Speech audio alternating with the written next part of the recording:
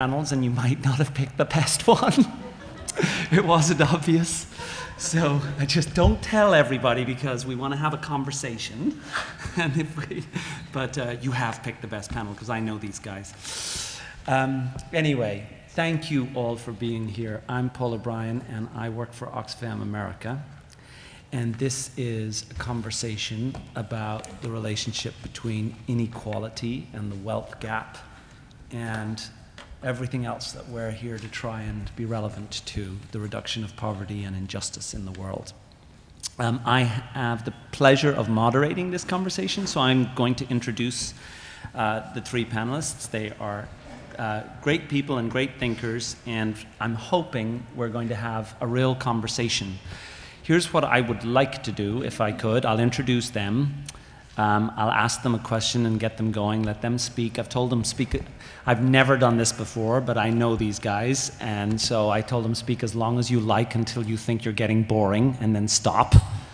And then we're going to have a little bit of a Q&A. I can throw out some questions, but I'd love you guys to put forward provocative questions yourself.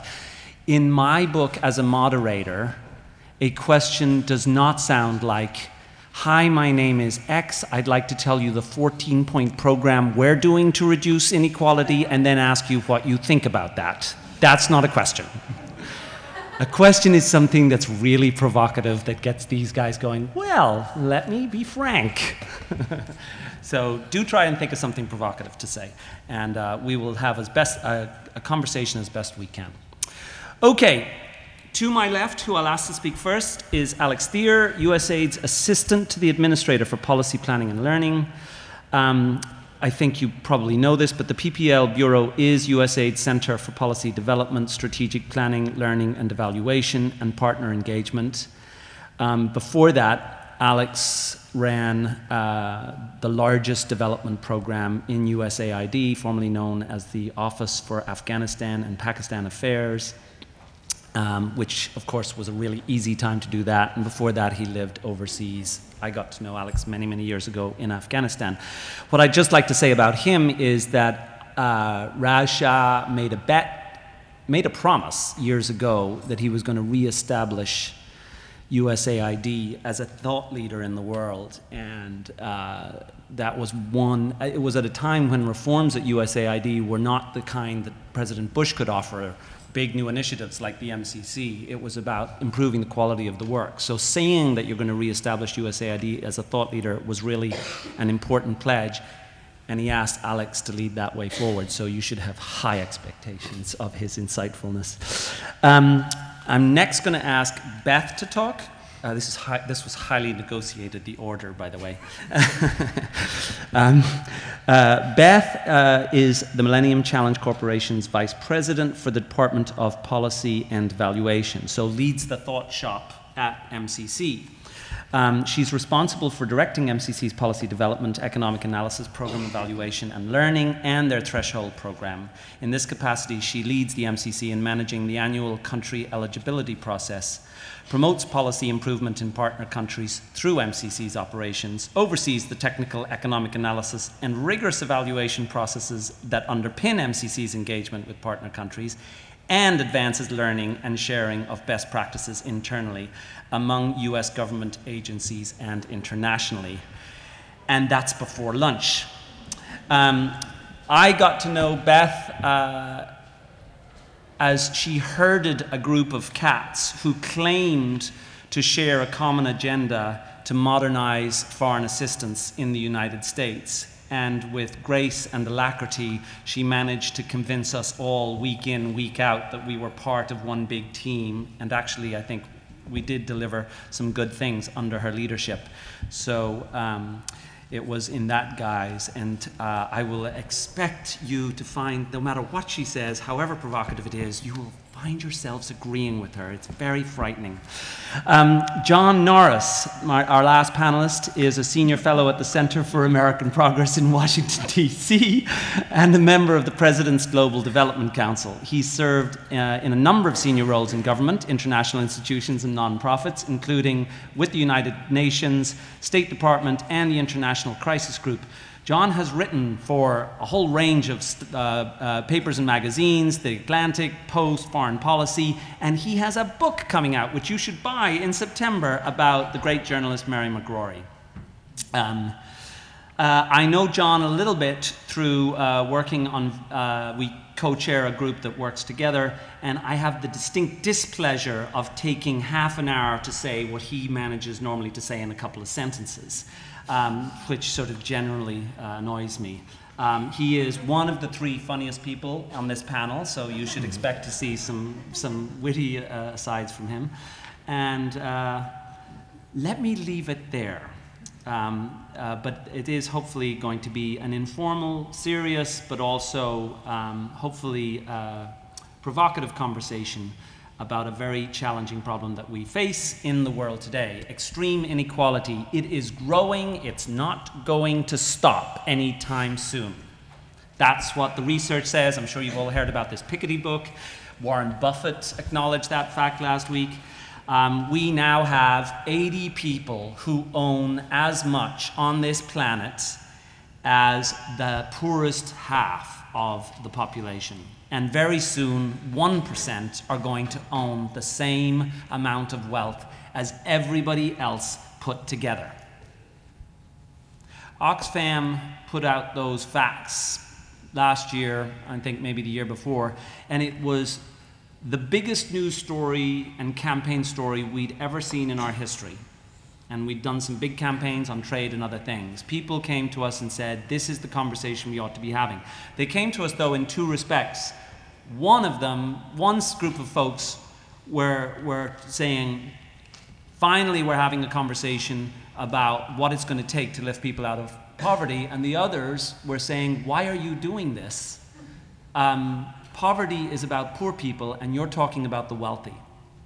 So why are we sitting here having a conversation about inequality? I think that's an interesting conversation for us to mull on today.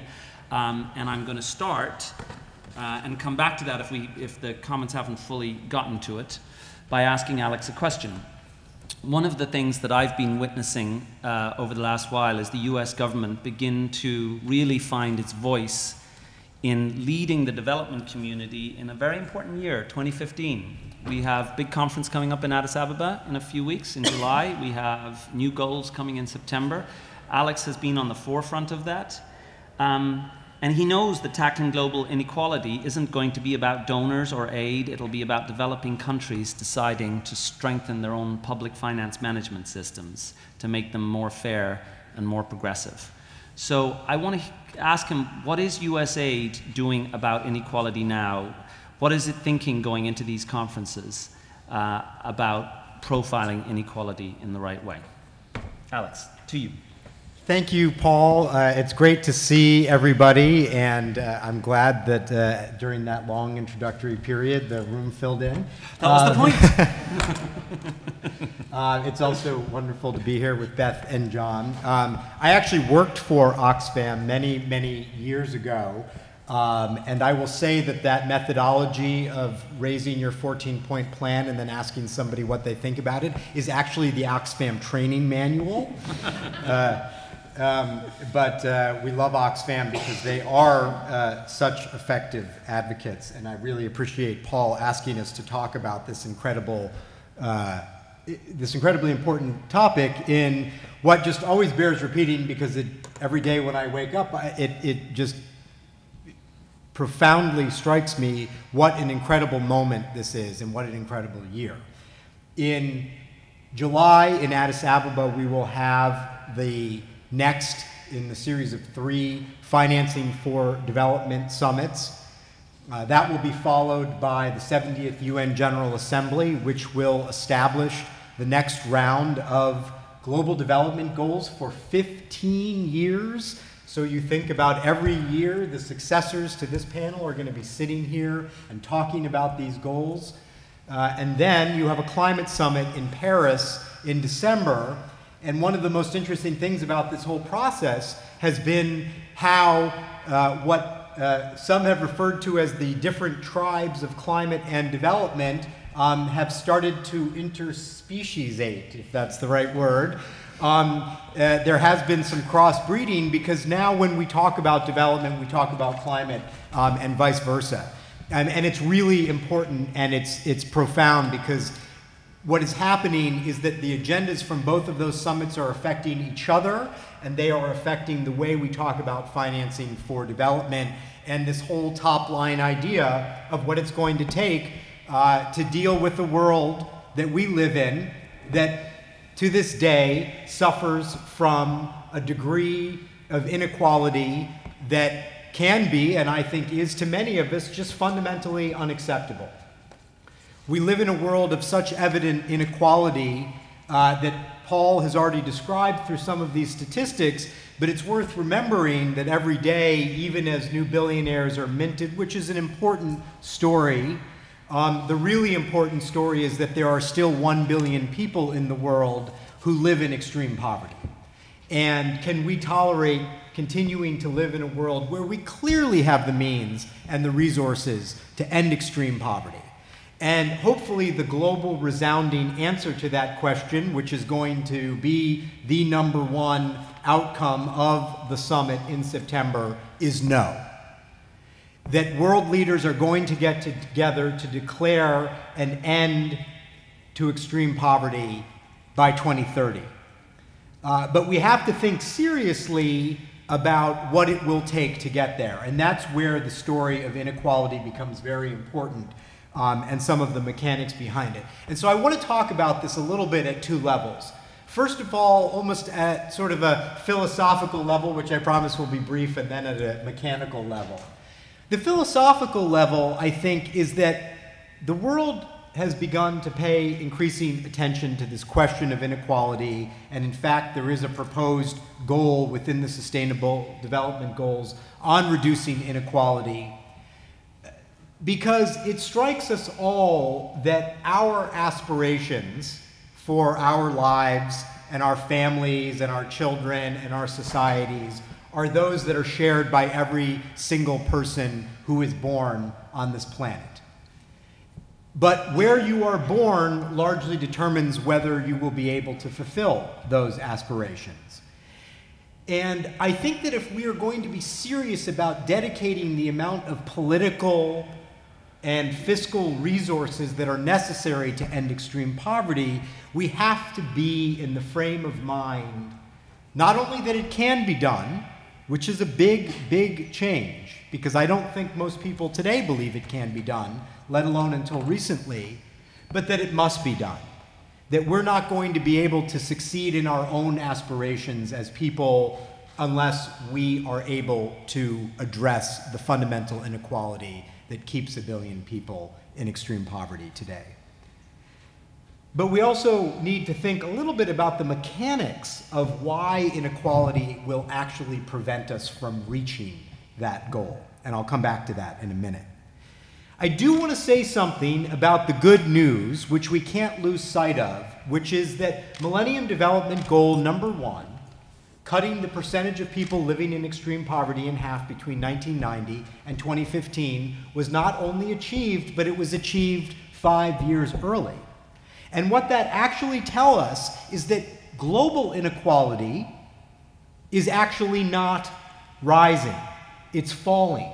More people have been brought out of extreme poverty in this period of time than at any other time in history. The problem is that the inequality between countries like ours and the Democratic Republic of Congo, remains so profound as to almost be unrecognizable as living and existing simultaneously on the same planet. So I'm going to stop for a second and play a quick game. Who likes to play Would You Rather? I play it almost every night with my kids. I won't go into some of the things that they ask. But let me just ask a Would You Rather. So raise your hands if your answer is the first one. Would you rather be poor in a rich country in the lowest 10% or rich in a poor country? So who would rather be poor in a rich country? Who would rather be rich in a poor country? Well, I'm delighted to say that most of you are profoundly wrong in your assessment. It is actually true, on average, for the wealthiest countries, that the bottom 10% have an average income approximately 3 times higher than the top 10% in the poorest countries. And the reason I want to tell you that that's so profound is because there is today a set of countries out there that are doing incredibly well, and we should applaud that. There is a large and growing group of countries who have done tremendously well in the past few decades, helping almost 1 billion people break the bounds of extreme poverty. But there is still a set of countries, those that many of you want to go and live in, where you would be profoundly poor despite the changes that have happened to the global economy. So let me just give you 2 reasons why inequality is so problematic. We believe fundamentally that inclusive growth is what brings people out of poverty. And fortunately, that's beyond just a gut feeling. It's pretty well borne out by the incredible amount of data that is now available to us from rich and poor countries alike. Inclusive growth is the thing that is responsible for about 2/3 of the rise of people out of extreme poverty. It is the thing that sits at the heart, alongside good governance, democratic governance, in our nation's first ever presidential decision directive on development, which you can find online. That idea that inclusive growth and good governance are what ultimately carry societies and carry people out of extreme poverty. So if you want to achieve inclusive growth, inequality is not your friend. And why? Let me give you 2 reasons. The first is that empirically, inequality slows growth. Why does it do that? It does that because you are not using, and forgive this horrible term, your productive assets, which are your people. You are not using them as an engine of your economic growth. This is something we've seen so profoundly in the statistics, particularly about women and girls and the lack of participation of women and girls in the economy. The second, which sounds a little bit like a truism, is that if growth is not inclusive, the poor don't benefit. In other words, if you have an unequal and your economy is growing in a way that does not reverse inequality, then the poorest of the poor are not going to be benefiting, and therefore you're not going to be bringing those people out of extreme poverty, even if you are experiencing growth. So let me just give a couple of quick examples of what that looks like in practice. Take Nigeria. Nigeria is an engine of what inequality and growing inequality can look like.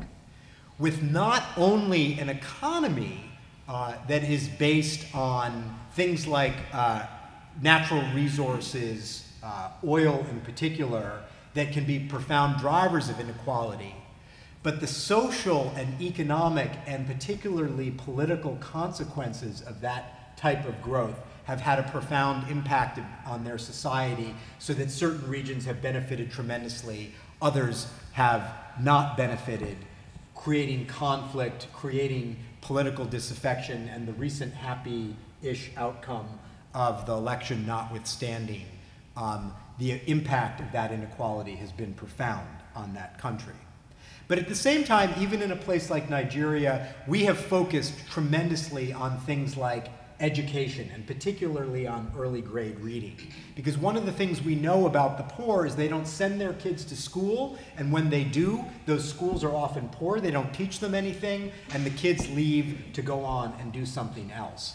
So one of the things that we've learned is that by focusing on early grade education, basic education, in the most profoundly disaffected communities, you get these sort of multiple benefits. Another great example, because of the recent earthquake, is Nepal. Nepal is coming out of conflict, trying to build economic growth. In fact, they've had some profound advances against extreme poverty in the last couple of years. but their political fragility, and as we've seen, fragility as a result of things like an earthquake, are the very things that will set countries like Nepal backward. Ebola and in West Africa, very much the same story. Challenges of drought in the Horn of Africa, very much the same story. So we focus on what we call resilience. Resilience is that idea that we need to be using our development investments to look ahead at the crises that many fragile societies will endure and to invest in the things that will prevent those crises or at least prevent the depth of their impact. So, unbeknownst to many people, and you can find this on the website, we didn't just put it up, USAID in Nepal for the last decade has been working on a strategy because we knew that earthquake was coming. We all knew eventually. I was in Nepal in November and people were talking about it. I met folks who were doing joint training on disaster risk reduction in Nepal in November. Those types of investments have critical long-term consequences, and they are the things that are ultimately going to stop some of those poorest countries from backsliding. The last thing, the last two examples that I want to give are one is that 2 years ago in Africa, President Obama launched something called Power Africa, something that the MCC, USAID, OPIC, other US government are partners on. Now, the idea behind Power Africa is twofold. One, Africa needs more energy, hopefully clean energy, if it's going to experience inclusive economic growth. If you've ever seen a graph of energy access and growth, they are like those intertwined snakes on the medical staff. You do not get inclusive growth without access to energy. Now, while we obviously do not want a carbon century in Africa, we want to avoid the worst impacts of growth there. That growth needs to, that energy access needs to be there, and it needs to be for the poor. It can't just be for in the urban areas, it needs to get throughout the country. So increasing megawatts, increasing access are the big priorities there. But we can't pay for that. The world can't pay for the amount of, the public donors can't pay for the amount of energy that's needed. But the money is there because energy is actually good business. And so the beauty or the idea behind Power Africa is that we use a little bit of our public funding to unlock deals that the private sector are ultimately going to be the major investment partner in. Because we're talking about trillions of dollars of investment needed in infrastructure, not even billions. Nothing that no, even emerging donor will be able to pay for. The last thing I want to talk about is this idea of domestic resource mobilization. Because the holy grail, the light at the end of the tunnel for every single country is that they will pay for their own development.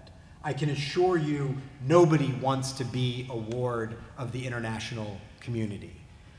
And there are voices famously from the poorest of the poor speaking up. Ethiopia has been a leader in talking about how they want to develop their domestic resources to pay for their own development.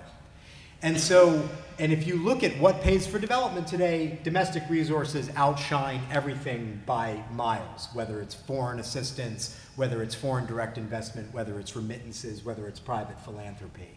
That's really where the resources are. So those resources have to grow, even in the poorest countries, but equally importantly, they need to budget transparently. They need to spend money on the development goals that they want to accomplish. Those resources need to be going to the right places. So we're working closely with a number of partner countries, both donors as well as developing countries, to come up with an idea, which is for our Financing for Development Summit and beyond, about how we can elevate the investment in domestic resource mobilization, ultimately to give those countries the tools to pay for their own development and to graduate and to end the profound inequality that so many of us spend our days and nights struggling against. Excellent start. We're off and running. Beth, has he left? What has he left for you to cover? Oh, it's a tour de force. I was just sitting there going Yeah, like good. this. I thought it was great. Well, it is interesting that there's such a convergence of interest from USAID and the Millennium Challenge Corporation around this idea of inclusive growth, because the MCC was set up, right, to try and spur economic growth in the world as the pathway. And so really interested to hear your take on how we're doing on the inclusive growth front, and what is the MCC take on that agenda? Happy to provide it. And we should be very well synced up, because we're all part of one big, happy U.S. government So much family. more fun when you're not, though. Sorry. Those who are hoping for fireworks, there will be none. We'll see. Yeah, I guess we'll see. We'll wait till John. John is the fireworks here, as we all know. So I'm not sure how many of you are familiar with why don't, show of hands. This is not as fun as Alex's show of hands. I won't ask would you rather. But tell me how many of you are familiar with the MCC model? All right, so most of you, which is good. So I'll give the very brief elevator speech, which is that MCC was created during the Bush administration with the express purpose of fighting poverty through economic growth, reducing poverty through economic growth. And we do so in a way that is relentlessly transparent, very systematic, very focused on country ownership and creating ownership and capacity among our partner countries. And here's where I just want to give a little nod to Paul, because Paul gave all of us introductions, but he didn't introduce himself particularly well. And I would say that Paul, more than anybody, I spent a long time on Capitol Hill, and I think when I came off Capitol Hill, I very much had this notion that, well, it's the US government that does development overseas. And then I started working with Paul at Oxfam and others in the advocacy community on foreign assistance reform. And he sort of relentlessly drove home the point that the US government doesn't do development. Countries develop themselves, and we enable that process. We help to bolster that process. And I think that's really the underpinning of the MCC, which is not how can we go to countries and do things, but how can we work with countries to help them achieve their goals. And that's sort of how we're all set up. We have a very transparent eligibility process and selection process. I brought my prop, which I never go anywhere without. That's why I'm so popular at parties. It's our scorebook, and we are very transparent about how we measure countries' eligibility. We have a series of 20 third-party indicators that are not, it's not data that we collect, it's data that other people collect, and countries need to pass 10 of those indicators, including 2 hard hurdles, one on corruption and one on democratic rights. And if they do that, then they are eligible to be selected as a partner country. And then those countries that we select, we work with them to develop compacts. And our compacts are based on an analytical framework that we start with called a constraints to growth analysis, which is a growth diagnostic where we actually work with countries to uncover what the binding constraints to economic growth are in those countries. So it's not that we go in with sort of a gut feeling. We have the luxury of our funding not being earmarked. So we can go in and do anything really that the constraints analysis points us to. And then once the MCC and the partner country agree on what the focus of a compact is going to be, we invite the country to propose what a compact would look like. And that starts a negotiation between MCC and our partner countries about the shape of a compact.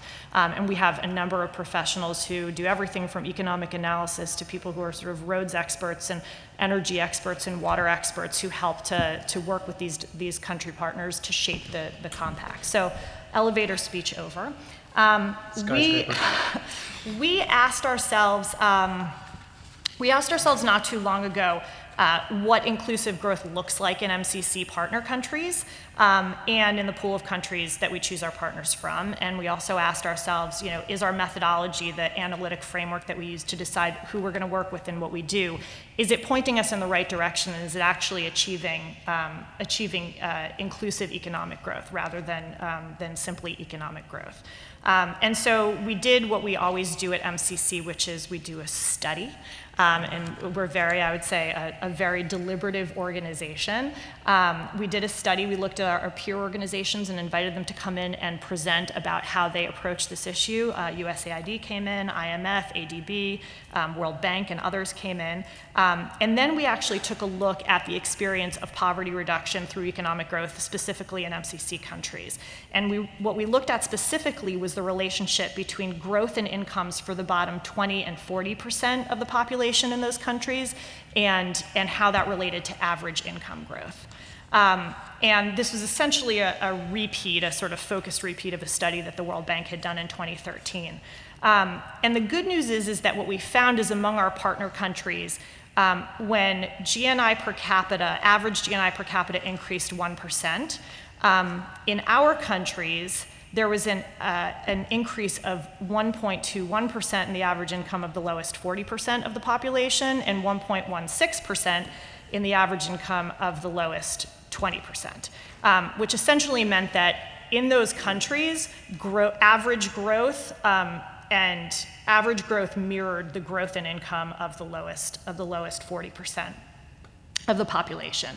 And the results for our partner countries, the ones we actually work with, were better than the results for sort of all of the candidate countries, which are the poorest countries in the world. So essentially what this means to us is that there's a strong correlation between the kind of countries that we work with and inclusive growth. And it sort of makes sense. Like, it's not rocket science, it's more common sense than anything else, which is that if we're only working with countries that are poor but relatively well-governed, that have actually demonstrated a commitment to things like investing in their own people, economic freedom, ruling justly, that those types of things, maybe not any one thing, but different combinations of those things, would lead to a better environment for the poor in those countries. And again, we're working with poor countries, so the poor are still poor. There's still problems. The situation isn't rosy necessarily, but we have a really good basis upon which to build. And I think that the picture's pretty complicated. I actually was talking to Paul right before this about something that the World Economic Forum put together. It's a sort of a discussion document, a discussion framework called Benchmarking Inclusive Growth and Development. So I'm sure I like it because it includes a bunch of indicators. It's a process. It's like this framework that includes a bunch of indicators that look very much like MCC indicators. But it essentially provides a framework through which you can look at different countries and try to see, is there inclusive growth in those countries and is there not? And it's a basis for discussion that they're going to be sort of using over the next couple of years. I encourage you all to take a look at it because it is really interesting to see the correlation between these indicators that they choose and inclusive growth, and provides a good basis for discussion. But we felt like this was good. This was validating information for us to have. We're working with the right countries that have some sort of commitment to their poor and to lifting their poor up along with the rest of the country. But what we also always do at MCC is try to figure out, okay, we might be doing well, but how can we do better? We're definitely not doing everything we could be doing. So first, we've decided we're going to continue to use the same constraints to growth model that we've used in the past. It works for us. It really does provide a good analytical framework from which our compacts can actually be developed. It helps to narrow down the group of things that we're going to focus on so that we're not going all over the place in our compacts and actually focusing our assistance on something that really will lead to economic growth in a country. And it stems from our belief that growth is necessary for sustainable poverty reduction and that private investment is central to broad-based growth. And that's sort of at the basis of everything we do. But in some cases, we could be working with a country where growth is less likely to be inclusive. And so in those cases, we will expand our analysis to include evidence about how past growth has been shared in a country and how poverty could be better eliminated through economic growth. So again, you can always do better, and so we should be looking at how the benefits of economic growth can be shared in the countries that we're going to work in. We also, in all cases, don't just do sort of a constraints analysis. We integrate two other streams of analysis into that constraints to economic growth analysis. One of them is a social and gender analysis. which actually looks at how gender figures into the development challenges of a particular country, and how disadvantaged groups might figure into the development challenges of a particular country. And we also do an analysis of the private investment opportunity in a country. And those two analyses, they sort of don't sit out here. They're not walled off somewhere. They are very much part and parcel of the overall economic analysis we do, and help to inform the types of things that we might focus on with our compacts. And we recently began synchronizing these processes better. It used to be more of a sequenced process, and now it's more of a synchronized process. And then we also conduct beneficiary analysis, something we used to do at a somewhat later stage in our compact development, and are actually trying to do a bit earlier in our compact development. And by beneficiary analysis, I really just mean we're trying to sit down and say, okay, if we do this project, who's going to benefit from it? And not just not who sort of specific people, but who from an income profile, to make sure that when we're actually deciding how we're going to put these compacts together, we have a sense of how many poor people we're going to be able to hit with these projects. And to be honest, in some cases, it's a trade-off. We also conduct cost-benefit analysis on all of our proposed projects, and come up with an economic rate of return. And we have a threshold economic rate of return of 10%, which many of you know. The economic rate of return and the number of, there is often an inverse proportionality between the economic rate of return and the number of poor beneficiaries that you can support with any one project. And so you need to actually take a really careful look at that and figure out what you're trying to achieve through the projects you're trying to do. So all this analysis is, sort of mind-boggling, and that's not all. We still do a lot of due diligence analysis and other studies when we're developing these compacts. How does that actually all play out in real life? So a couple things, and I'll just harken back to what Alex was talking about in terms of Power Africa, and that Power Africa is not just about making sure that there's electricity in a country. It's actually making sure that people can have access to that electricity. And we have developed a couple of compacts that are purely power focused, and we are in the process of developing additional compacts that are purely power focused. And in a couple of examples, we've done things like willingness to pay studies, where we've actually gone out and looked at the population and asked the population, how much are you willing to pay for electricity? Can you actually afford to get connected to the grid? If there was some transmission line that went by your village, could you afford to actually get that electricity into your house? And are we, through the projects that we're going to do when we're building a transmission line, when we're building a distribution network, are we going to hit the poor, or are we just going to benefit people who are not in those sort of bottom rungs? And from that, the types of projects that we've developed include things like off-grid electricity access. So people for whom the cost of access to the grid is prohibitive can potentially benefit from off-grid electricity. Energy supply chain entrepreneurship models, so that women and other marginalized populations can actually benefit from some of the off-grid stuff we're doing, and use it as an opportunity to sort of get a leg up. Smart subsidies or pre-financing mechanisms for connecting poor households. And reviewing a tariff structure to promote social inclusion while still ensuring that the utility can have cost recovery. And that's I think where our sweet spot is, which is, it can't be unsustainable, right? We're not there just to sort of give. We're there to make sure that whatever we're providing, whatever we're putting in place, is actually going to be sustainable. And that's where you have both social inclusion and cost recovery as key pillars of something like this. And also ensuring that people understand how you can use electricity productively.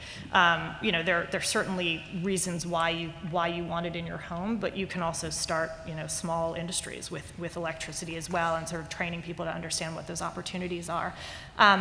And then I would say finally, just something to call it in our Zambia compact.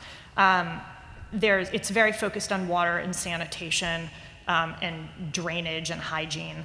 And when we looked at whether poor households were actually going to be able to take advantage of the compact financed sanitation network, we saw that there were two particular challenges there. And one was that people could not afford to connect to it. So again, it's the connectivity. It's the same thing as electricity, essentially. And the second is that water and sanitation networks couldn't be built in unplanned settlements. And a lot of the extreme poor were living in settlements that weren't really official places for people to live. And so one of the things we did, and this gets into sort of the importance of policy and institutional reform in inclusive growth, is conditioning funding on the government developing a sort of financing mechanism for collecting the poor. So they actually had to come up with a solution for how to make sure the poor could access what we were providing. And the second is including an innovation grant for pro-poor service delivery, which would actually focus on trying to solve sanitation and water access issues for these folks living in unplanned settlements. So those are just sort of two of the ways that we get around the challenges when you're doing infrastructure, of making sure that infrastructure and inclusive growth are not opposed to each other, that they actually are one and the same, or can coexist and enhance each other well. So, thank you. Thank you. So, our last intervention, then we're going to open it up. That was super, Beth, thank you. We're going to open it up for debate and discussion. John, but I'm going to riff a little bit off these guys and ask you to speak to something I know you think about, although I'm not sure exactly what you were going to say. You probably say it anyway. President Obama called this issue, the defining inequality, the defining issue of our time. You sit on his Global Development Council. It would be great to hear your reflections on how you think the remaining period of the Obama administration is going to prioritize or not inequality. Hopefully it will after that declaration. But I am sort of intrigued by the fact that, listening to both Alex and Beth, I think we need to have, if you could opine a little bit on the political sensitivities of the inequality agenda. Inclusive growth, or talking about the unequal poor, is compelling, and it's definitely stuff we want to program around. But it's the easier side of the relationship to talk about, that the poor are not doing well because they are not being included, and let's talk about that. But somebody is excluding them. The wealthy are, at some level, how we understand inequality. And so part of what we grapple with when we start to introduce relative words like inequality is not just how to frame better programming, such as we've heard some great ideas on for the poor, but how we grapple with the responsibilities of the powerful and the wealthy.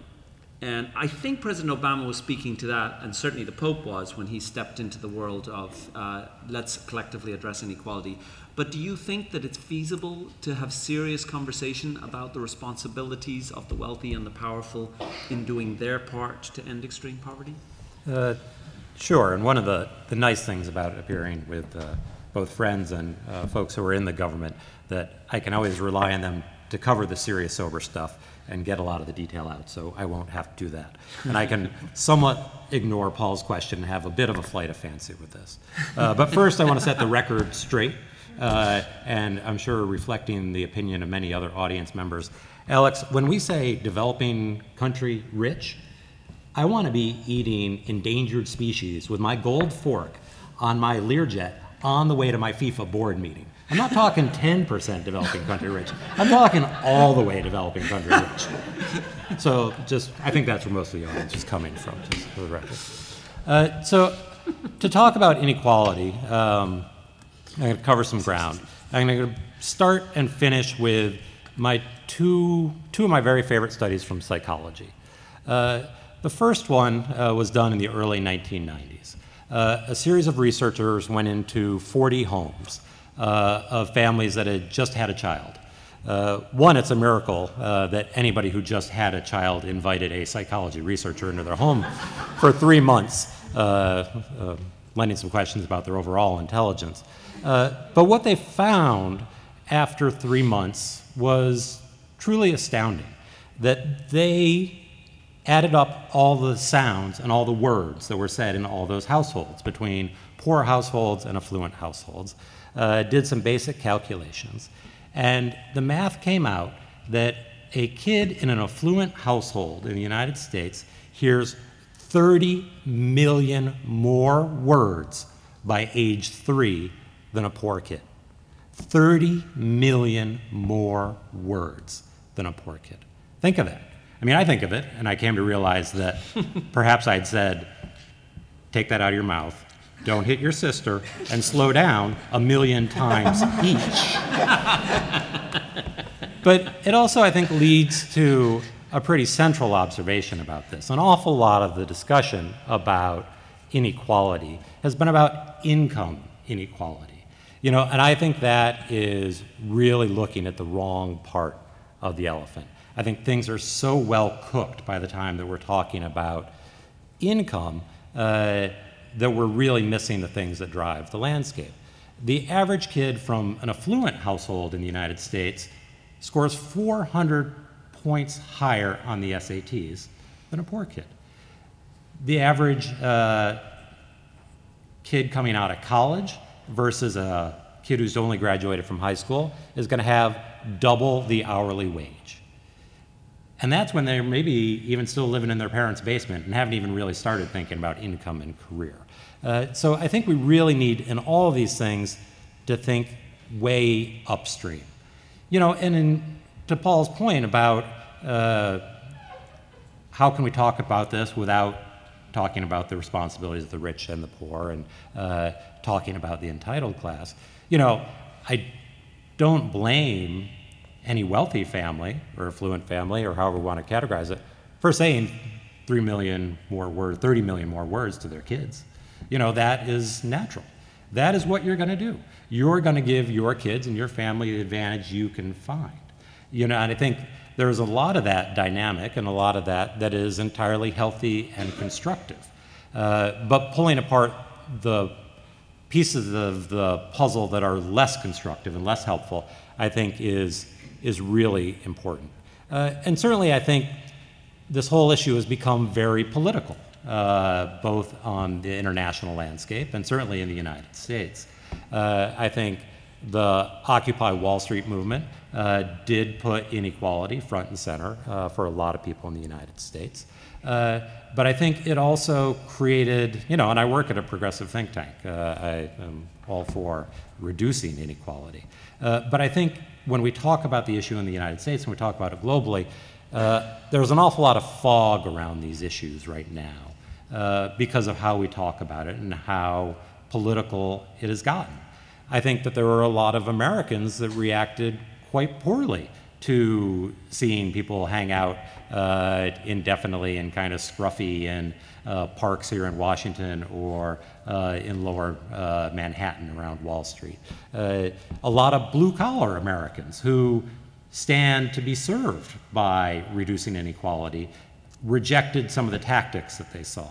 And I think that for a lot of people in the United States, when you talk about addressing inequality, it became code for redistribution. It became code for higher taxes. It became code for liberal democratic politics. The sense of opportunity, I think, was lost a lot of times in that discussion. The sense that there should be fundamental fairness.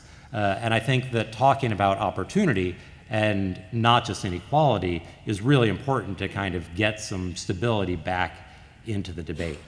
Because as much as everyone recognizes that inequality needs to be addressed, we're not going to be able to address it unless we have some political will to do it.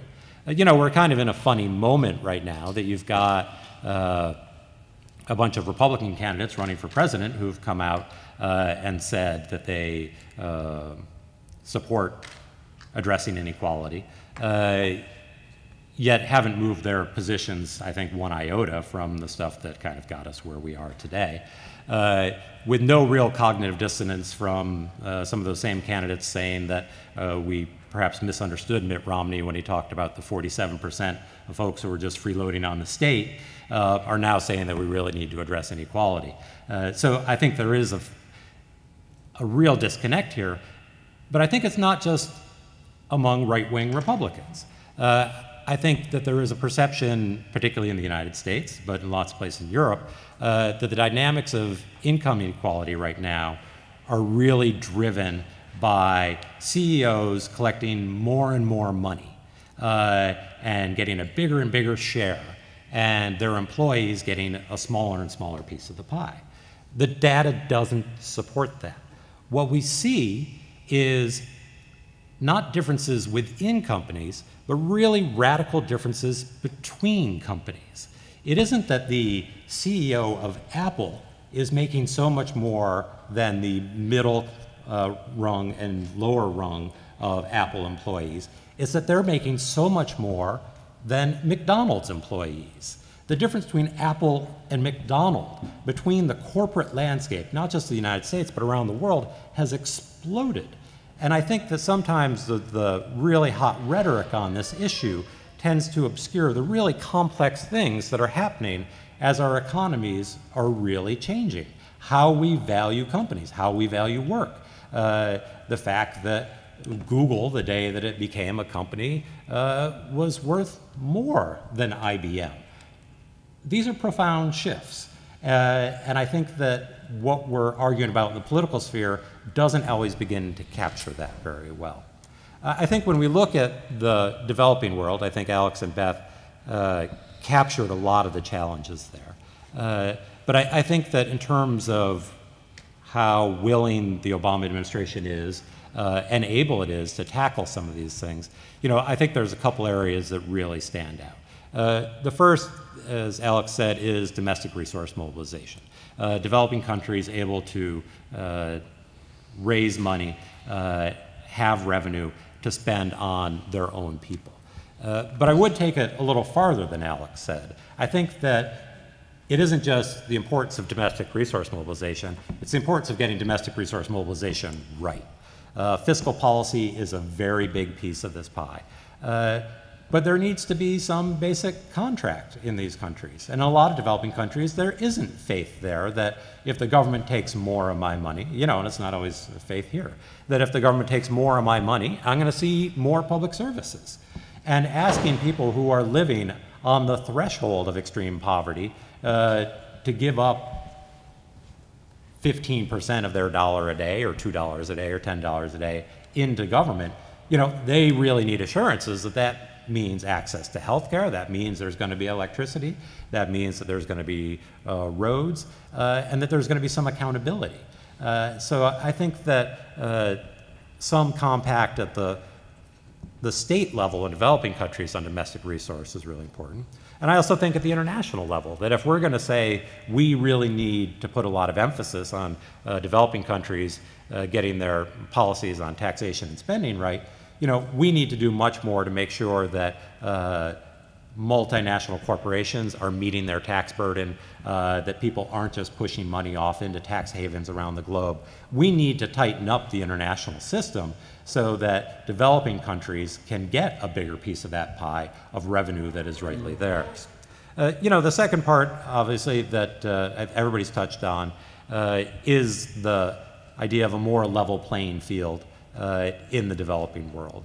And I think that the Sustainable Development Goals, as big and messy and way too many targets and unfocused as they are, I think one of the real quiet successes of that process has been the ability to get some things that really go to addressing the needs of marginalized populations on the radar of the international community in a way that isn't the usual kind of the North hectoring the South. You need democracy with a capital D. But the idea of better access to land tenure, rules that are not just in the book, but in practice. The idea that multinational corporations will clean up their supply chain and say, we won't source from anybody who's engaged in land grabbing. I think that's a big thing. The idea that everybody should have the right to a legal identity, that you should exist as a citizen in your country, that you have legal identity. That means that you could access public services, that you could perhaps have access to health care, that you could open a bank account, that you couldn't just be forced out of your country and cross a border and be caught in some twilight netherworld where you never could come home again. The idea of budget transparency has been, I think, remarkably uncontroversial through the Sustainable Development Goals. So I give the administration and the international community as a whole a fair amount of credit for, and with a lot of help from civil society, for putting these issues fairly front and center. Another area that I think is really important, where I think the U.S. government doesn't do very well, is looking at cash transfers. We've got a lot of evidence right now. We've seen big programs like Bolsa Familia in Brazil. They work. The track record is really good. That if you set up a system, that if it's transparent and accountable,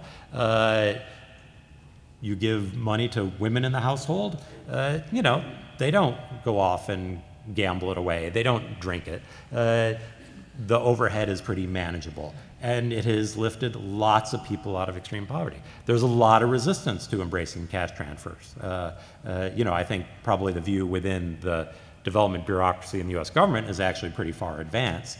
But I think that there's very little willingness to take the risk of traveling that extra mile up to the hill and saying, so what do you think about cash transfers? What, you're gonna give poor people money? What, that's horrific. How could you support that? Well, because it lifts them out of poverty in a lasting way. And there's a ton of data and evidence to support it. I haven't really seen anybody sticking their head out of the rabbit hole in the administration in favor of that. I'm sure my colleagues will correct me if I'm wrong. But I think that if we don't get on that bandwagon sooner or later, we're going to be pretty isolated in terms of the development community because everybody else is moving in that direction. Looking at the numbers in Afghanistan, in terms of just economic assistance, this is not counting security assistance, and Lord knows what the number would look like if you count security assistance. Since the fall of Taliban, we have delivered, the international community, has delivered the equivalent of more than $1,200 of economic assistance per Afghan. How much of that $1,244 do we think each Afghan has seen? I'm pretty skeptical that it's a big number. I'm pretty skeptical that it would crack 50%, given the problem that we've had with aid programs, the issues with overhead of big international contractors and NGOs. We've had some real historic success in Afghanistan, particularly in areas like health and education, but we've also had just some whoppers of programs and plans that were just an absolute disaster. Alex knows Afghanistan very well. He could run through a list and tell you which belongs in which category very neatly. He probably won't do that unless you get a couple beers in him, so don't try to do it today. But we need to look at new models if we're going to really try to deal with inequality in today's world. And the last thing that Alex touched on is not just disasters, resilience and readiness, but also climate as a whole. Climate is really bringing a hurting to the poorest people who had absolutely nothing to do with driving emissions or climate change. They're absolutely the lowest end users of energy. They produce almost zero emissions, and they are absolutely the most vulnerable to the impacts of climate change. And if we don't deal with that, and if we don't deal with that in a meaningful, large, global, creative way, all these other things that we're talking about, inequality, are just going to be in quicksand. And so I'd close with, as I said, my second favorite psychology experiment. I was a psych major as an undergrad. And one of the studies every psych major has to do at some point is the basic reward behavior. You put a rat in a box. It's called a Skinner box after B.F. Skinner. He learns to press a little bar, and a little food pellet comes down. It's a classic experiment. It's very highly effective in conditioning behavior. One of the schools where they were doing this experiment, one of the researchers noticed that the rat was getting fed, but periodically the box would shake. And he couldn't figure out what was going on and why the box would shake. And you're not really supposed to open it up because you kind of ruin the laboratory conditions if you look in on the rat as it's doing this thing. But finally, the curiosity got the better of the researcher. And it seems what was happening was that this rat had, I'm sure accidentally the first time it happened, had stood at one end of the box, run full tilt at the other side of the box, hit the box hard enough that a pellet was dislodged. So instead of hitting the bar to get his food pellets, he figured, well, if I run all the way across the box, hit my head, I get fed. And it worked for him. And it was even more powerful because it didn't happen every time, and intermittent reinforcement is really the most powerful. And I fear that in trying to change inequality and really address it globally, we're a little bit that particular rat in a box. We've set up a global system that it kind of works for us. It works on most days. If we stand on one side of the box and run full tilt at it, we get that food pellet. Things happen.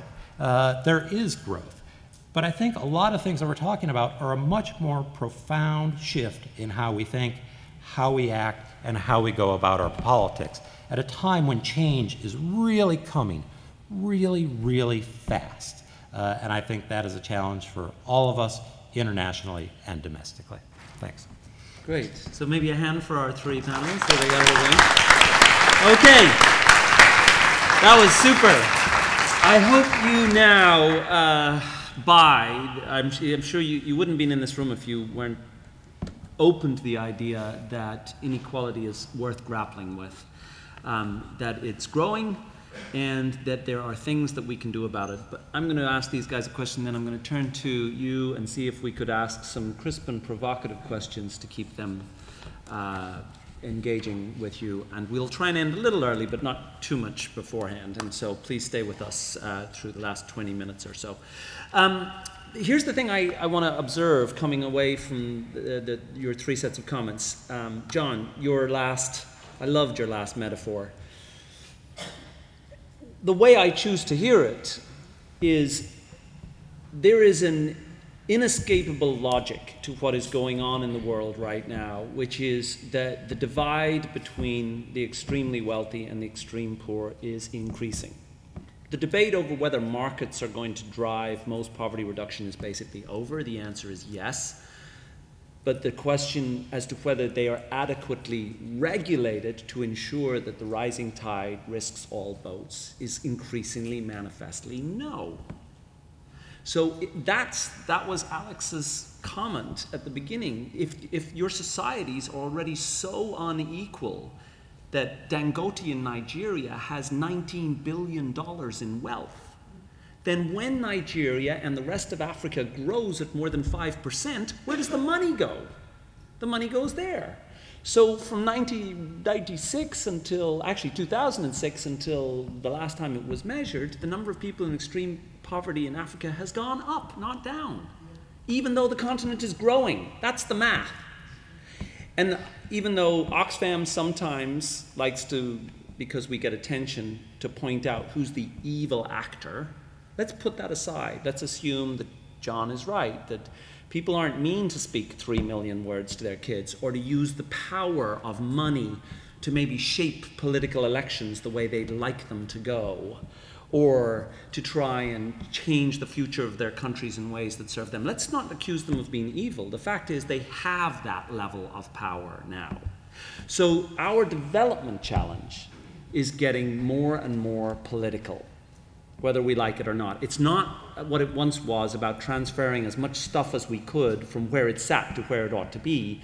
It's about the challenge of getting institutions to work effectively and have not just the capacity, which is a technical issue, but the political will to function effectively. And so the question I want to put back to you guys is, if that's all true, if I haven't said anything that's new or really interesting there, you have actors. It's increasingly a political and institutional challenge. You've got actors, what you might call at the top of the food chain, who are not evil but are under-regulated. They are able to capture the wealth of the big energy deals, the oil money. They are not being progressively taxed. They are able to influence the outcomes of elections or lobbying in the United States so that that spiral continues. And the most effective channel to ensure that there's better regulation is the people of their own countries in responsible ways asking for transparency and holding them to account, civil society space. If that's true, that it's not their fault, but they're being under-regulated, and folks need to be able to hold them accountable in their own countries, then my questions start back with Alex and Beth. Alex, first, do you buy it? And two, is it going to put a burden on USAID to become a more politically sophisticated institution as it takes on these challenges of increasingly political nature? I'd love you to speak to your new mission statement in that regard, and what does it really mean? And sort of the same question to you. As you framed out that the heart of your analytic exercise that you laid out so eloquently is identifying the binding constraints that are preventing the right kinds of growth from happening in those countries. But is the nature of that analysis increasingly going to become a more sort of political analysis? Like the binding constraint here is corruption or under-regulation of the oil or energy sector or whatever it is. So you've got to strengthen institutions that might not want to be strengthened the way that you might want to help them, and how do you deal with that? So let's sort of get us going, and then we'll see where the conversation goes. Alex, do you buy it? Well, you know, I think I know that you believe this, but I'm just going to say it. I mean, development is political, and if you don't think so, you're in the wrong business. And so it doesn't matter whether you're investing in health systems or in education systems or in market-driven solutions to food security. All of those have political consequences. They affect political actors. And so one goal for us in thinking about what it means for USAID to be dedicated to the cause of ending extreme poverty, which, as Paul said, we refashioned our mission statement. Of course, many of us believe that in many ways, in most ways, USAID has always been about the goal of addressing poverty and extreme poverty. But about a year and a half ago, we explicitly changed our mission statement to say we partner to end extreme poverty and to promote resilient and democratic societies, those two twin goals which are intertwined and fundamental to what we're talking about here today. But you can't be serious about that objective without being serious about the mechanics of what drives inequality in countries and who succeeds and who doesn't gain from development. So that leads us in a couple of, let me just speak for 1 second, be very tangible. So one teaser that I will put out there is that we have been actively working for the last couple of months on developing a vision statement for ending extreme poverty for USAID. That document is going to be available for public comment soon. In that document, which is brief, we attempt to state a bit of a theory of the case about what ends extreme poverty and what we think can be done about it from the perspective of a development agency like USAID. So that's an invitation. I wish I could say it was out now, but keep refreshing your browser. It will be out soon, and we really welcome public comment. But part of what we're advocating in that document, which I'll just share with you, is that if we're going to be serious, we have to know where the extreme poor are, why they remain extremely poor, and what can be done to get to them directly. And that's not an entirely straightforward answer. If you are working on a program, you have to be able to identify who the poorest of the poor are. But again, ending extreme poverty is not just about focusing only on the poorest of the poor. It's about addressing the mechanics within the economy and within the society that promote inclusive growth. So we know, for example, that small and medium enterprise is one of the greatest generators of economic growth due to increased employment. So what are the sorts of the things that Beth was already talking about, the sorts of constraints to growth, the things within the system that prevent small and medium enterprises from getting access to credit, from getting access to energy, from having a sufficiently trained workforce to be able to provide jobs, from being able to avoid paying bribes, from being able to get access to markets. One just quick anecdote, I was in Haiti not too long ago looking at a food security project focusing on mangoes. Haiti's got beautiful mangoes.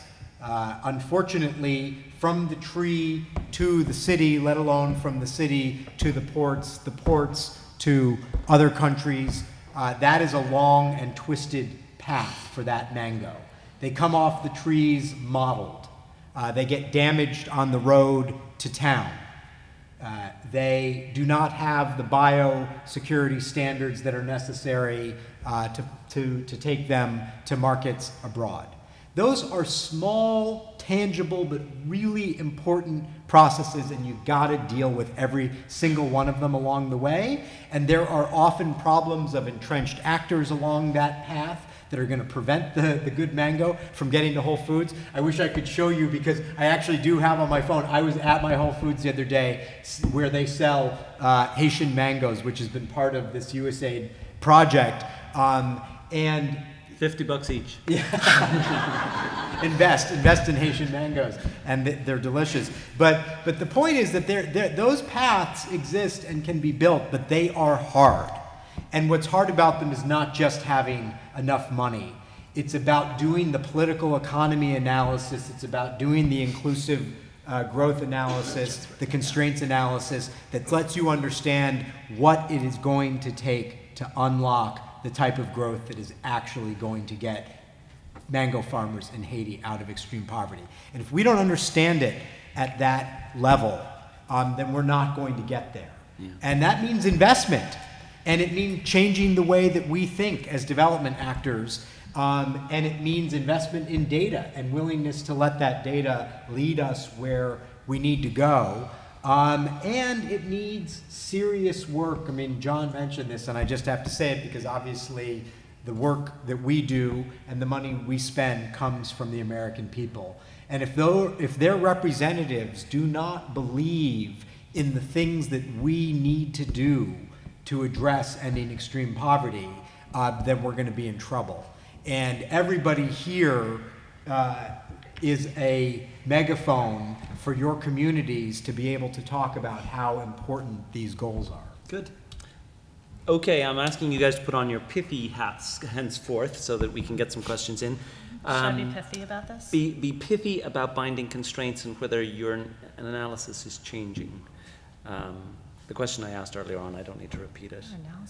Well, are you getting more politically? Are you having to get more politically sophisticated? Right. As you So deal I with mean, this? I think yes. I think that the sort of the constraints analysis tool itself is not necessarily the place to get more sophisticated about things like political economy analysis, which I wrote PEA just as it came out of Alex's mouth. So we're really on the same wavelength again. But I think that what we're increasingly seeing in our compacts is that exactly what Alex pointed out, which is that it's not just understanding what the problem is, it's understanding why it's a problem. And if you don't get to the why, then you can't get to the how and actually be effective. And I mean, I'll say a couple things. One is, you know, if you look at our compacts, they include all sorts of conditionality. And I won't say, you know, sometimes our partner countries might think it's overly onerous conditionality and that we're putting up all of these hurdles. But I think the point is that we've realized, and again, not rocket science, that we can't just be money. We can't just drop infrastructure in a country. We have to be money plus, right? We have to be the infrastructure and the policy and institutional reform that is going to support the infrastructure after we leave. We're in a country for 5 years. Maybe we're in for another 5 years if we have a second compact, but maybe we're not. So we have 5 years. And what can you really achieve in 5 years beyond infrastructure? You can set the stage for better policymaking in a country where there's the will to do it. And I think one of the ways you create the will, of course, is through this incentive structure, which is here's a very large compact. It will be yours if you know these certain conditions are met, if you set up certain checks and balances to make sure that funding is spent well. And I'll say that, you know, one of the things that really struck me, I was visiting a country that we're developing a compact with, and sitting around the table with a number of donors in the energy space. And one of the European donors in the energy space said something along the lines of, well, I know that my money is okay when I give it to the energy utility. It goes into a separate account and, you know, they're accountable to us, so I know exactly how it's spent. I'm not worried about that. And I sort of looked at him and said, well, you just care about your money? You know, it's not, we obviously need to care about our money. It's US taxpayer money, and we're responsible to the citizens of the United States to make sure it's used effectively. But I think that our approach is really to care about the money that belongs to the citizens of that country, right? You want their money to be spent well in addition to our money being spent well, because it's their money that's going to carry these projects forward, that's going to ensure there's maintenance for the roads, that's going to ensure that the transmission lines aren't falling down, you know, that's going to make sure that the water and sanitation systems continue to function. It's not going to be us, it's going to be them. And that's where the domestic resource mobilization aspect comes into this. This is where the policy and institutional reform comes into this. This is where those hard political decisions that need to be made come into it. And I absolutely agree, that is the way forward, as everyone has pointed out. We are not going to go and develop countries. We can spur development, we can catalyze development, but it's that catalytic effect that needs to be our focus. And we need to ask ourselves, how can what we do be sustained going forward? That's great. Okay, John, I'm going to ask you to speak to the first questions, but let's take some comments, questions, actually really questions if I could ask you. Please identify yourself. I think we have mics up here. If you wouldn't mind stepping up to them, that would be great. Identify yourself and ask a question. We'll take a few, and then we'll ask the panelists to reflect on them. Why don't we start here with James? Hi, good evening. My name is James Ladipo Williams. I'm an international student from Lagos, Nigeria. I thank you guys for your honest and accurate references to the country throughout your presentation. And what we do see is that, you know, the country is really growing at a fast pace, about 7%. But like you said, the growth that we're seeing is not inclusive. And on ground, you have Nigerians petitioning the federal government to take action to create conditions for inclusive growth. And my question to you guys is, do you think that federal policy is what a country like Nigeria needs at this time? Or should we be looking at the state and local governments to see if they too have a role to play in creating... You mean federal Nigerian policy as opposed to state and local policy in Nigeria? Yes, because people on ground are, at least with the last administration, were on good luck, Jonathan, that, hey, you've messed up things, we're not seeing the monies on the average, in the pockets of the average Nigerian. So my question is, should we be looking at what our governors and local council members are doing as it relates to addressing income inequality, or should we just focus all our energies toward, you know, the federal government and what it can do to create an enabling environment for inclusive growth? Thanks, James. Thank you. Great. Hi, Tiernan Menon with Chemonics International. Kind of want to take that point and dovetail it with mine and take it even lower to the individual level. I'm not quite sure how we can talk about unequal growth or equal growth without talking about rights. I think it was kind of ignored. No one mentioned rights until John got to land rights. And I think that's a critical issue that needs to be looked at, particularly when you're talking about systematic, equal, and sustainable growth. So I'd like you guys to talk a bit about that. I'd also like to see if you could link it to this discussion on resource mobilization, because those 2 points are clearly linked. Resource mobilization, if the emphasis is placed on that, often means governments will look for ways to get greater investment in land and will get involved in land grabbing. They will increase their amount of access to natural resources lying on the property of the poor and evict the poor, and the poor end up in slums. So you can't just talk about resource mobilization and to spur growth without looking at rights. And so I'd like to hear you guys talk about that. Thank you. Thanks, Tiernan. Chloe. Hi. Chloe Schwenke from Georgetown, the McCourt School of Public Policy. One word I really haven't heard much spoken, maybe not at all, is the word public. And I'm trying to get a sense of, with all this talk about economic growth and incentives and disincentives towards economic growth, why is there no conversation about cohering a public sense, a sensibility that particularly those with power and with money would feel some sense of obligation to? We've had a lot of conversation about the role of civil society and being there to hold accountable upwards, but what about elites' obligations around cohering a public, creating a place where it actually feels this is our society, having a conversation where the words public service don't sound silly. That happened in other countries, and we don't seem to have that conversation, and this current panel, as important as what we have discussed is, I don't take that away for a minute, but isn't there a layer missing here? Thank you. Thank you. Go ahead and take those. I may have 3 questions. You have 3. Well, I'll tell you what, we've only got about 11 minutes left, so let's get your questions in. We'll get to as many of them as we can. We're going to have one more go from each of these guys. My question has to do with the level of strategic planning at different levels, district, state, regional, country level planning, and examples of that. Vietnam lowered its poverty rate from 70% to 30%, and it did that because it had a goal to do that, and it, implemented, their different 5-year plans. In Oregon, we had an Oregon Shines report, and we created benchmarks, and then we fed those goals by 2015 or 2030 into legislation to actually act on it. And one innovation in Oregon for 25 years was Oregon Growth Account, which was public monies spent to seed venture startup capital businesses for Oregon to grow. So good question. National plans and subnational work. I'm going to give you one more question, so pick your favorite. So it's about reforming the corporate model. And we've got 2 organizations here that represent the cooperative movement in the United States and overseas. Employee-owned, owner-owned, member-owned economic as an alternative to the corporate model. Are we going to need to think differently about the corporate model if we're going to tackle this? That's great. Thanks, Laurie. Okay, you've got some great questions there, and this is going to be probably the last round.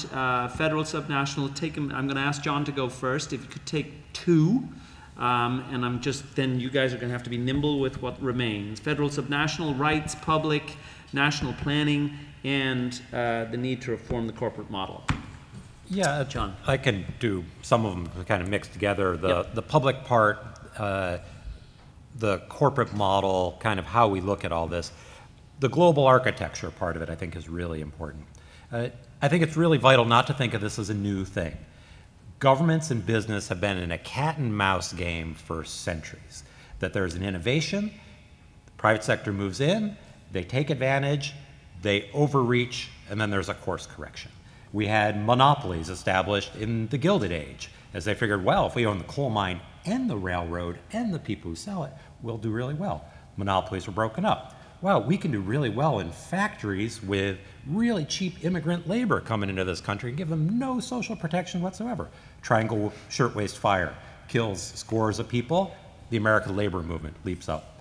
Now we've got a system where corporations are incredibly fast and nimble and able to take advantage of a truly global landscape. They execute trades on Wall Street in milliseconds. The advantage that getting your trade in a millisecond ahead of your competitor is often the difference. They'll do things that are a fraction of a penny higher bid than their nearest competitor to take advantage of that. They can find the country that is willing, Ireland, to give them the lowest available tax rate. I'm a proud and Irishman say, this week. oh, well, we established headquarters in Dublin. And so, it's natural. They're taking advantage of it. But what I think is really a stern challenge is that to deal with that kind of system requires a series of multilateral agreements to tighten up the system. All of our work so far has been set up on a national level to regulate companies and how they behave. There are some international standards, but now we have to figure out how you establish a global playing field that kind of works for everybody, and that's hard and complex, and that's where the push needs to happen. That's lovely. Beth? I hit just a few of these things. One, on the issue of subnational, that's something we have put some thought into, although not certainly as much thought as we would need to in order to actually act on it. But I think you make a really important point about not just looking at national governments and instead looking at some of the regional governments and state governments that are out there that could potentially be good partners for the U.S. government. So that's a really good point.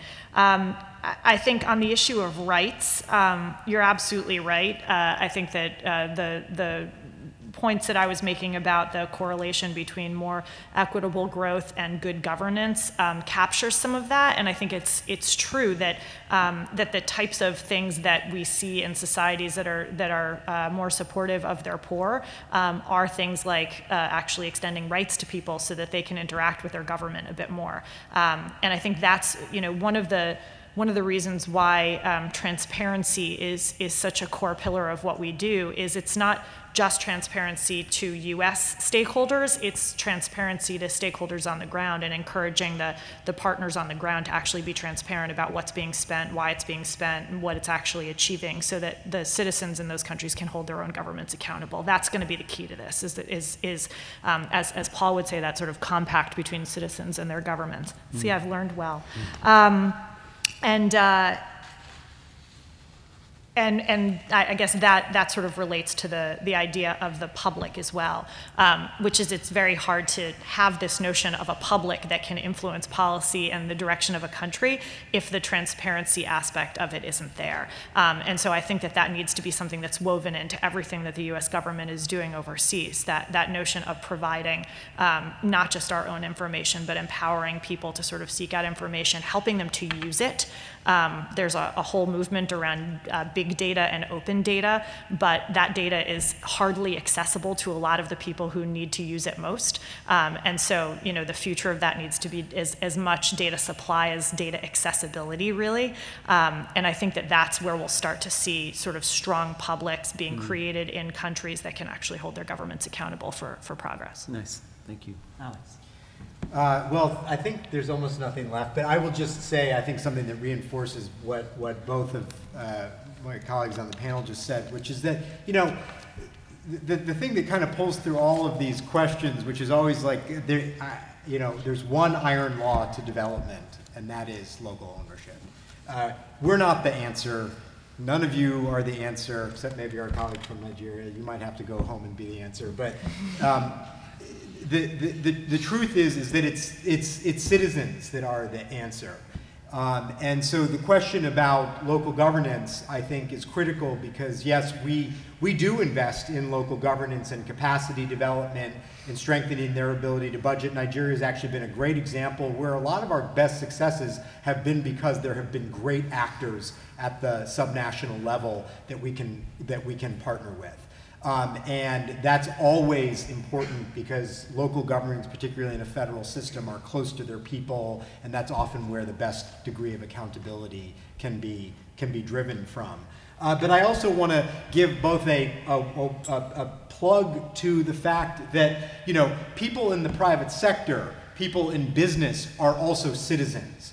And one of the things that I think that has been really interesting in the past couple of years is that getting away from this idea of corporate social responsibility, which is a good idea, but really doesn't answer the mail. What answers the mail is this fundamental concept of shared value, that corporations should not, because they're doing a mine and so they build a school next to it, but because the way that they run the mine actually treats the workers right and treats the environment right. That's what we ultimately need in this country, in every country that we're talking about. And that idea of fundamental shared value or double bottom line or whatever you want to call it, that corporations and corporate partners can be good partners in development, not on the side, but in the mainstream of how they conduct their business, needs to be fundamental. Because if they're not going to be hiding their taxes or shifting their profits or doing whatever, it's going to come in part from legal regulation and multilateral agreements, but it's also going to come from people doing the right thing. And that's one of the most interesting things we've seen in this country. When corporations like Walmart of all companies, step up and say, we're going to green our supply chain. When Starbucks says we're not going to hide all of our profits in the Netherlands, not because they necessarily had to or the UN wagged their finger at them, but they decided that ultimately for the long term and for their own sake it was the right thing to do. That's the kind of change that will also be profound. And so that sort of ethic needs to be brought through local governance as well as corporate governance. And I think that that's where some of the longest term change is going to come from. Fantastic. Wow, well, Oxfam's been thinking about inequality for a couple of years now, but I learned an awful lot listening to these guys and hearing your questions. I wish we'd had time for more. We're just about out of time. One of the reasons I learned a lot for me today is the reality of inequality is not going away. It's going to get worse. It's going to tear our world apart in places and leave people behind at a time of such immense opportunity where we really could collectively do amazing things unless it is grappled with. But if you talk about it in stupid ways, you'll be dismissed or you'll be a sloppy ideologue and you won't actually serve the people you come to serve. If you talk about it in too euphemistic ways, you won't get to the real problems that are undermining our ability to address the issue. So it's going to take sophistication, and that was one of the reasons why I got so much out of hearing these guys today and hearing your questions. I hope that you agree that it's a conversation worth continuing, because we certainly do not have all the answers. And I just want to thank you for having spent the time and been in the room so evidently. And I hope that you bring the conversation forward in your own worlds as we grapple with these new development challenges. So if you could join me in thanking our panelists. Thank you. And I know you have a little bit of a breather. It was scheduled for 4 to be back in plenary. I think they're expecting 4:10 to actually have the next presentation in the main room. So time for a quick coffee and a break, but we will be convening in the main room. Thank you very much. Great job. Great job, guys.